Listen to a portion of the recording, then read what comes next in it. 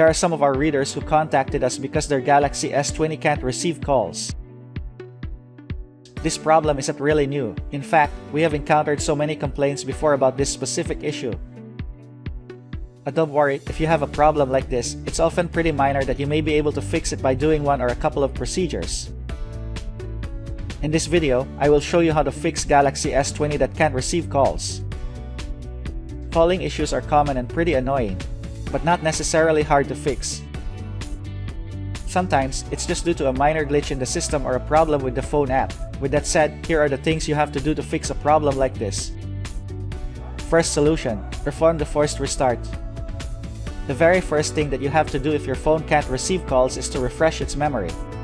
As long as the SIM card is seated properly and your phone is getting a good reception, a forced restart may do the trick. Here's how it's done. Press and hold the volume down button and the power key for 10 seconds. This will force your phone to turn off and power back on. Once the logo shows on the screen, release both keys and wait until the device has finished rebooting. When the reboot is finished, make sure the signal is good and then try calling your number to see if your S20 can now receive a call. Second solution: reset the network settings. This will bring all network services back to factory defaults. If your Galaxy S20 can't receive calls due to issues with one of the network services, then this procedure will be enough to fix it. That is, of course, if it has a good signal and that your account doesn't have a problem at all. Follow this guide to reset the network settings on your phone. Swipe down from the top of the screen and then tap the settings icon. Find and tap General Management. Touch Reset. Tap Reset Network Settings. Tap the Reset Settings button. If prompted, enter your PIN, password, or patterns. Finally, tap Reset.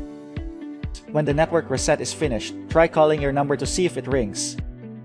If not, follow the next procedure. Third solution: call your service provider. If the first two solutions fail to fix the issue, then what you have to do next is to call your service provider. They will be able to provide you with information or answer your questions as to why your new device can no longer receive calls. If it's a problem with your account, then you'll be advised what to do. If it's a network issue, then you will be advised when the problem will be fixed. As far as calling issues are concerned, those are the only things you need to do, although there are times when you have to reset your phone to fix firmware issues. But you should do that after calling your service provider. If the representative asks you to reset your phone, then make sure you back up your important files and data before doing so. You may find it difficult to retrieve them if they get deleted during the reset. That's it. I hope that this troubleshooting guide has been helpful. Please make sure to like, share, subscribe, and hit the notification bell for more videos in the future. Thanks for watching.